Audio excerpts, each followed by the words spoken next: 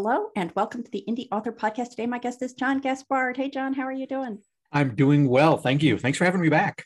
I am pleased to have you back. Just to give our listeners and viewers a little bit of background on you, John Gaspard is of the Eli Marks Mystery Series, the Como Lake Players Mystery Series, and 4 standalone novels. He hosts 2 podcasts, Behind the Page, the Eli Marks Podcast, and the Occasional Film Podcast. John has directed 6 low-budget features that cost very little and made even less. He's also written multiple books on the subject of low-budget filmmaking, and ironically, these books made more than the films. And John lives in Minnesota and shares his home with his lovely wife, several greyhounds, who you may see in the background, a few cats, and a handful of pet allergies. Yep. And as John mentioned, he is a return guest. He was in episode 128, which was Lessons from Filmmaking for the Indy Author. And you can tell from the bio that John was well positioned to discuss that. And I invited John back to talk about dictation, because he mentioned he was experimenting with dictation, and it's something that I'm always interested in hearing about. And so, John, let's just dive right into what made you start exploring dictation. Sure. As an indie author, you're always experimenting in different things. And I'd heard other authors talking about dictation, some at great length and with great success, and I had always sort of poo-pooed the idea. I thought I'm so used to, after a million years sitting in front of a keyboard, that's where I'm used to writing things. However, I found that the best time for me to get ideas in general was to take a long walk, not a walk with the dogs or a walk with music, but just a walk where I don't have to do anything else. It doesn't work when I'm riding a bike. It doesn't work when I'm driving a car because I have to do other things. But with walking, I can pretty much do that and focus on another idea. And I would get ideas while walking, and I would know that I'd not remember them. So I'd open up my phone and I'd send myself an email with this idea. And I might get back from a walk with 6 to 8 emails of different ideas I'd had, a line of dialogue, a way to start a chapter, a twist, any of that stuff. And I realized as I was walking one day, I have a pretty good idea here for I want to start this chapter. And rather than use email, I opened up notes and I just started talking. And I got a nice chunk of a chapter done with speech to text, and sent it to my computer and looked at it and realized, oh boy, if I'm going to do this, I either have to talk slower because the computer in the phone was having trouble understanding me, or I'd have to look at it right away so I understood what the mistakes were. But I realized, hey, there's a lot of usable things here, and maybe I shouldn't be poo-pooing dictation. Maybe it is a way to get ideas on paper in a different format. So I experimented and started taking longer walks and getting headphones that had a microphone in it. So I was always close to the microphone, and having the Notes app open, and realized that in an hour-long walk, I could write a chapter of a book.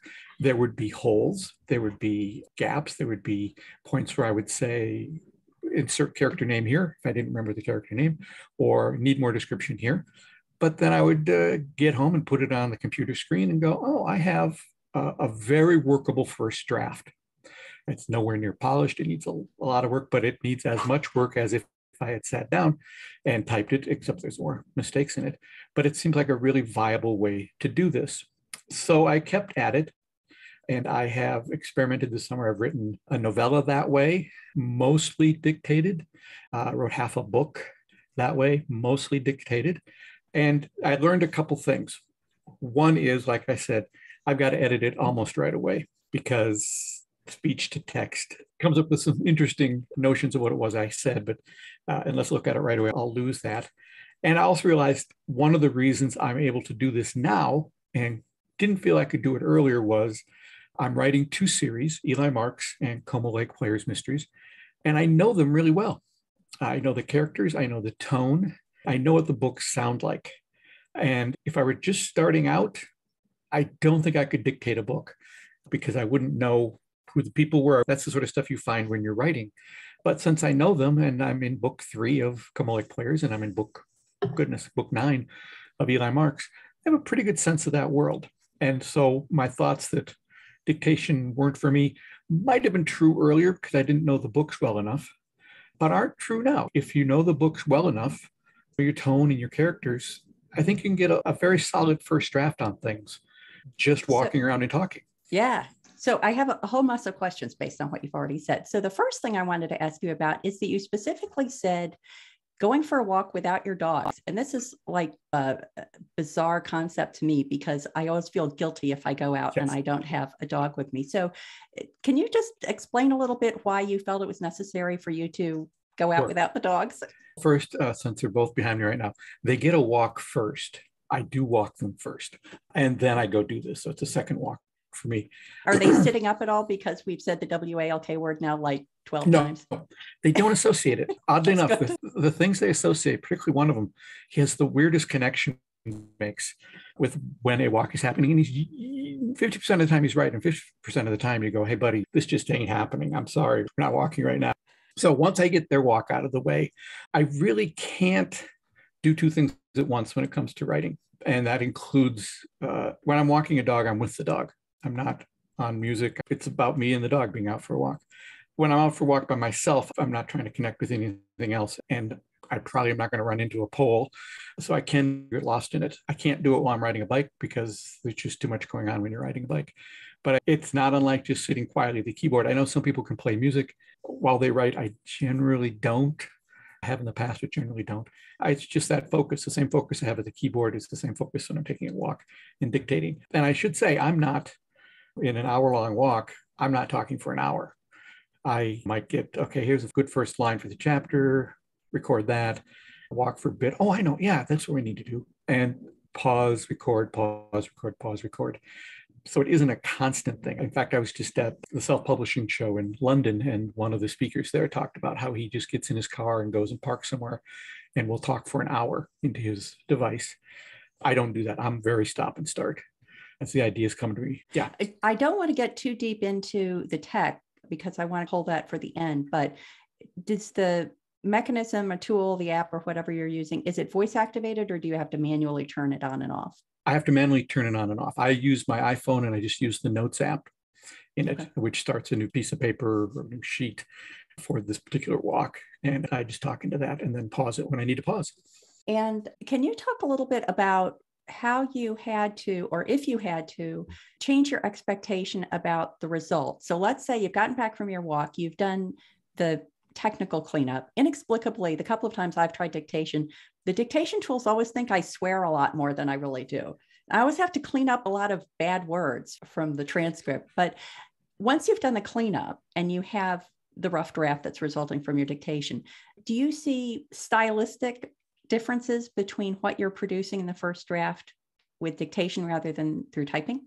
No, I don't. I think I would be hard pressed to tell later on, looking back, something that was dictated once it's cleaned up and something that was written right at the keyboard. Part of that comes from having written a zillion books. And as I'm dictating, I'm saying, well, you certainly are an idiot, comma, he said, new paragraph. What do you mean by that, comma, she replied. All that stuff is already in there. And when I put it into the document, it already halfway looks like writing, and then you just have to go in and clean it up. But I really can't tell the difference. And then, of course, it's nowhere near final at that point. There's all kinds of tweaks you do, but it's not unlike the tweaks you do if you just vomited a draft on paper using a keyboard. And are there any other audio prompts you have to give to Notes or the tool you're using, like where the commas go, where a new paragraph breaks is? Are there other things like that you have to tell it? Well, there's things that I wish I could tell it, but it gets confused by it. I mean, if I really wanted to get precise, I could say, quote, what are you talking about, close quote, that sort of thing. It just doesn't get that. If I don't say a paragraph quickly enough, it will think I mean the word paragraph. Same thing with period. I know my wife on her iPhone for years had it set to British format. And anytime she tried to just dictate an email, she had to say full stop instead of saying period, because it would just write out the word period. So there's a lot of stuff that, in particular, the Apple iPhone as it exists right now doesn't know, but it sure knows a whole lot more than when I first looked into doing this years ago with Dragon dictation. It's a lot better now than it was then. Yeah, I do think about all the companies that smartphones in general are putting out of business. Like, I know my husband, who's a pilot, still has a Garmin in his plane, but I've got to believe that Garmin is focusing on those kind of specialized things, and that not that many people have a Garmin in their car anymore. No, probably not. There's probably a group of listeners who are going, what? Well, look it up. Yeah. So you write both fiction and nonfiction, and it sounds like you've been using the dictation so far for fiction. Have you experimented at all with nonfiction? I have not. I have not, although I was surprised to read recently. There's a comedian named Dana Gould who has a really good podcast called The Dana Gould Hour. And he also does like a weekly sort of blog post about movies. And he was explaining to someone who said, I could never sit down and write a blog post. And he said, oh, I don't write this. I just dictate it. I know the subject well enough that I just dictate it and then I clean it up, which is what I'm doing with fiction. I just haven't really tried it on nonfiction because I haven't written anything nonfiction lately. But if it was a subject matter that I knew, I bet it would be very helpful. But it's the same thing as with the fiction. If the tone and the feel and the characters, I think it's going to be a whole lot easier to launch into dictation than it would be if you're just starting a brand new novel and a brand new series. Yeah, I'm realizing that if we sort of expand on the topic beyond dictation to text-to-speech in general, I'm experimenting with the nonfiction side in the sense that I have automated transcripts generated from my podcast interviews. I then have somebody who helps me clean them up. And then I post them on my website as the transcript. But I've also started pulling some of that transcript information into drafts of nonfiction books. And it takes a lot of editing. Yeah. But if you have someone who's talking about something that they're knowledgeable about for a period of time, then you have a lot of really good raw material. Yep. And it will be interesting. The books that I'm working on now, all of which are still in draft, are the first time I've used that idea of pulling transcript information into my draft. And I'm going to be curious to look back and see if the resulting book is stylistically or substantively different than the books that I wrote when I was typing it all out. I have the feeling that there'd be more material because the material is just there and I have to decide whether to use it or not. It's not like I'm having to create it, which could be a good thing or a bad thing. You know, when I did 2 different books on low budget filmmaking that were primarily made up of interviews with filmmakers talking about issues for low budget filmmaking, the second one being strictly interviews with screenwriters. And so in those cases, and this was 15 years ago, whenever it was, the interviews were recorded. I transcribed them myself and then edited them into interviews in the book. And what I found then is making that transition from, for example, you and I speaking right now, to text that you would want to read in a book took a lot of editing because people, as you can see now, I am shifting the tense of what I'm saying and I'm not completing sentences. And I ran into really articulate writers who couldn't put together a sentence without shifting halfway through their sentence into something else. And that's the big difference that I found, is that taking those interviews that I did years ago and cleaning them up took a long time. And now that I have a podcast, a couple podcasts where I interview people, I will occasionally run into what I call a Roger Corman. Roger Corman is a producer who made a lot of low budget movies. And the time I interviewed him and took the transcript, it was letter perfect. He spoke in complete sentences that were perfect and pristine. And you just had to type what he said, and that was what you got. With the interviews I'm doing now, it's a podcast. And people aren't watching the way that they're changing tenses and moving things around. And so when I look at the transcripts, I leave them because that's for the podcast. It should be what they said. But I go, I really wouldn't want to sit down and try to turn this into a book right now. It is interesting, further expanding our topic area, that the use you put content that you're moving from one format to the other. So I'll go back to my podcast transcripts again. So we're chatting pretty soon. People will be able to go on the website to the John Gaspard episode and check out the transcript. And the person who helps me with my podcast, we were having a conversation about, should he optimize the transcript for captions or should he optimize it for the transcript? Because I use Descript and what it generates is used for both. I can put out videos that are captioned and I can also have the transcript, but it's only one set of text. So it's not separate.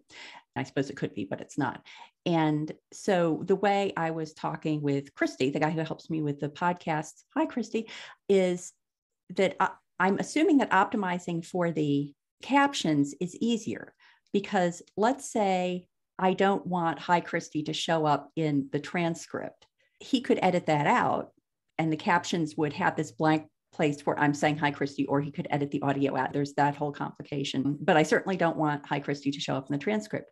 And so I'm just thinking of it in terms of content repurposing, because I'm a huge fan of content repurposing, but I remember back when I was in the corporate world, I worked for an online retailer, and for a while, the battle cry was create once, publish everywhere, COPE. And then that got modified because I think there was a realization that you have this content, but reusing it everywhere is not necessarily appropriate. So if Christy were optimizing for the transcript, then it would be an easier shift to a book than if he's optimizing as he is for captions. So yeah, I guess I'm just issuing a cautionary note. And actually, the reason I thought of that is that I had an episode with Dale Roberts called Outsourcing Your Content Creation.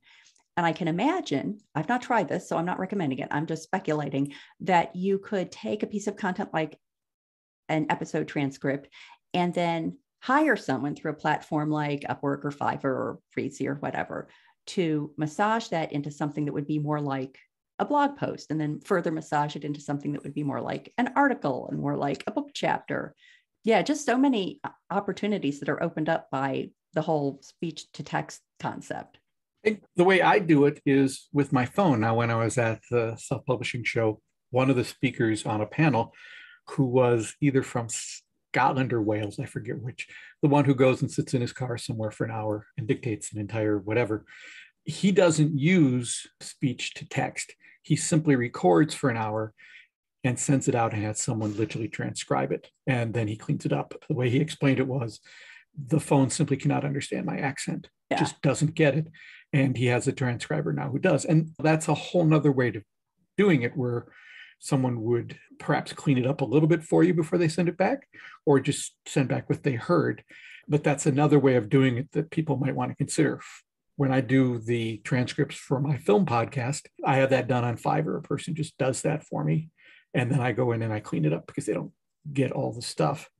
But I wouldn't consider running it through a text-to-speech program because I just don't think it would get it because it's so conversational. Yeah. And I do think that people should always revisit the approach they're using now. So I mentioned that I used a script for the podcast, and I can see that as each month goes by, the transcript it creates is cleaner and cleaner.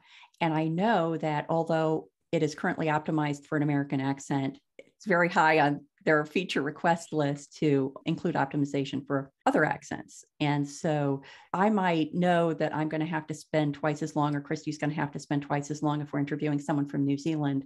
But in a year, I don't think that's going to be true anymore. So people should always be looking at that kind of tech and saying, am I now employing someone to do something that the machine now does for me? Yeah. Now we're getting into this scary AI topic. Yeah, it is a little scary, but I have a narrator who does all my Eli Marks books, and he will always do all the Eli Marks books because he just gets it. And I can't imagine AI getting the jokes in it. On the other hand, one of the filmmaking books, just as an experiment, I went through and did an AI version of that. And because it was an interview book, it has maybe 12 different voices in it. So I was constantly switching back and forth on narrators and all that. And it sounds okay for nonfiction. If you're paying $4 for this audiobook, you're not going to be too upset by it. But I also did another filmmaking book where I used real voices and hired a dozen different voices. And it's not substantially better because it's nonfiction. There's not a lot that they've put into it. But I think with my fiction, I'll always use a real person. Yeah. I never say always, but I feel confident that my fiction audiobook narrator has nothing to worry about for the next 5 years or so. Like, I think eventually it's going to be possible to create a perfectly listenable fiction book with AI, but well, if they do, not in the near future, then I'll let them capture my narrator's voice, Jim Cunningham's voice, and turn that into an AI and make sure that he gets a royalty split, and he doesn't have to come over and sit in my spooky little booth and read all the time. You can just press a button and still get paid. Yeah, definitely. So now, see, we've further expanded into text-to-speech and speech-to-text. See what dictation has led us to? Well, for me, dictation is an example of, I'm a big fan of The West Wing. And in the first season, there's an episode called Galileo in which the president is going to be talking about a space probe. And he keeps saying, we want to talk about larger themes. And dictation does bring out, I think, a larger theme for indie writers because it's an experimentation that I'm doing. And as indie writers, we can do that. I did 4 books with Eli Marks for traditional publisher. I've done 4 without publisher. And the amount of experimentation I could do with the publisher was, I want to say nil. They either just weren't interested or weren't willing to support what I was trying to do. So I couldn't get information back, particularly in marketing and advertising. If you can't get daily reports of what's happening, you just never know. Whereas as an indie author, I can experiment. I can try dictating, and it doesn't hurt anybody and it doesn't cost anything. And it's a way to get some new ideas in it. Maybe it'll work, maybe it won't. I didn't think it would work for me. I don't think it'll work for all books, but it is that idea of let's experiment and try stuff. For example, this summer, I'm not doing any advertising at all on the books, but I'm just using TikTok and the occasional book funnel promo to see how does TikTok work for me and for my books. The short answer right now is not well, but it's been interesting, and it's an experiment I afford to do because I don't make my living from my books. It's my hobby. But it's the sort of thing that I never could have done with a traditional publisher. I could have done it, but I wouldn't have gotten any answers at all as to whether or not it works. And because we are indie, we're more nimble. Back in your corporate days and in my corporate days, companies that were smaller could make things happen bigger than companies that were bigger. And we can do that. We can try something out. And you just have to not be afraid of it and just go, let's try this for a month and see what happens. Yeah. I want to loop back to a couple of more tactical topics about narration. So you had said that you are using it so far only for fiction. And you had also said that the end result doesn't seem substantively different than when you were typing it out. Mm-hmm. But I'm wondering about dialogue specifically. Are your books specifically heavy in dialogue? And do you think that lends itself more to dictation than if it's less dialogue heavy? Yes, and yes. I was always surprised at how much dialogue I have in my books. Particularly, I picked up a book by an author who I kind of know, and I wanted to check out her work, and got 2 pages in and went, I have 2 pages here, and this character's not said anything. And the number of chapters in an Eli Marks book that begin with a dialogue exchange, most of them begin that way. Yeah, particularly in Eli Marks, the stories are driven by the banter or the conflict between whoever 2 or 3 people are in that chapter, in that scene. And it is heavily dialogue driven. I'm not a big descriptive writer. You're not going to know if the sunset looked like a bruise or not in any of the Eli Marks books, because partially because it's all from Eli Marks's point of view.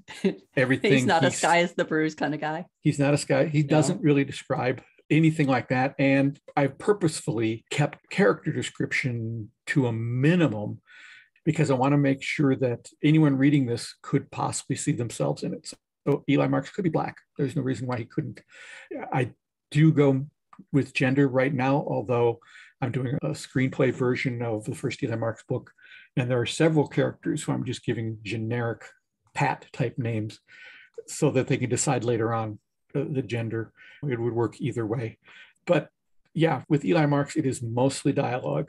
And so I just walk along the streets here in Minneapolis, talking into my phone, having a conversation between Eli and his Uncle Harry.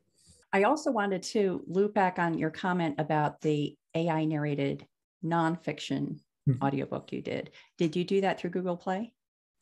I tried to. And I actually just had a chat with the Google Play woman because she was at a table at the self-publishing show. And I said, I really wanted to do it with you, but you only allowed 1 voice per book. That's what I was going to ask. And I needed a dozen voices. Yeah. And so I forget what the service was. I bought it for a month and got all the voices I needed and then edited it together. And then the conversation I had with the woman from Google Play was, I'm trying to upload the book to Google, and that's really difficult because you have to become a Google publisher, and I'm not getting any traction with that. And she said, I'm so sorry. Yes, everyone's having that problem. I promise you, we will have that entirely fixed within 6 months and you'll be fine. I said, okay, fine. So it's nice to talk to an actual person about it. But yeah, it would have been easier to do it through Google. They just didn't give me all the voices I needed. What do you see as your future for dictation? Do you want to use it more and more? Do you feel like you've gotten to the point that you like where you take it to a certain point and then it's time to switch over to the keyboard? What are your plans there? Well, I live in Minnesota, so that drives decisions like that. You're going to be more productive in the summer, I'm guessing. I am. And not only will I be more productive in the summer, but I would have an excuse to be less productive in the winter. And I'm a writer. We all don't need a lot of extra excuses not to write. So I have to get to a point where I'm just as comfortable sitting down at the keyboard again as I am going out for a walk. Walks are important. We need to keep up our health. But there are certain times when I'm not going to be able to do that, and I am going to have to sit down. And the problem is, whether I'm dictating or not, I get my best ideas while walking. Whether I write them down or not, it doesn't matter. Always, the last Eli Marks book was a book of a dozen short stories, and 2 of them were already done before I started it. The other 10 were all launched via walks. Only a couple of them had much dictation in them, but over the course of an hour-long walk, I went, oh, that would work. Oh, do that. Oh, yeah, okay. Oh, and that's a story. And I could then come home and sit down and write it. Generating ideas sitting here at the keyboard like this, well, it's hard because you're sitting and watching me. You'd have to stop watching me while I did it. It isn't as easy. And I've just got to get better at doing that. Could you walk indoors, or is walking outside a key part of the creative process? I think it's the walking outside. I've tried it being on like a treadmill, and it's just not as effective. Although Maddie's probably just an excuse, really. No, I think that being outside gives you that perfect balance between a certain amount of sensory stimulation, not just staring at the wall in front of your treadmill, but not so much that it's distracting from your effort. And or that I'm going to get hurt. Yeah, that I'm going to walk into something. Are there other areas of your creative life that you might expand your use of dictation to? For example, if you were to work on another film, do you see opportunities for applying dictation there or other creative areas? I don't see any reason why I wouldn't. I'm always going to be in a situation where when I'm out in the world, if an idea occurs to me, I'm going to use my phone to get it to me somehow. Whether that's doing the first page and a half of a chapter that I'm quickly reading into notes, or just an email that says Uncle Harry's surprise party. I'll always be doing something like that. Very cool. Well, John, thank you so much. This was so much fun to talk to you again. Please let the listeners know where they can find out more about you and everything you do online.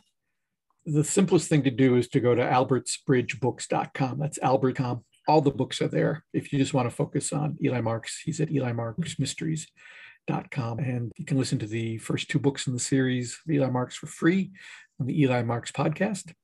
And you can listen to some really interesting film interviews on the Occasional Film Podcast. And is albertsbridgebooks.com your publishing imprint? Yes, I pretend to be a company called Alberts Bridge Books. You are, in fact, a company called Alberts Bridge Books. According to the IRS, yes, I am. Great. Well, thank you again, John. That was fun. Thanks, Maddie.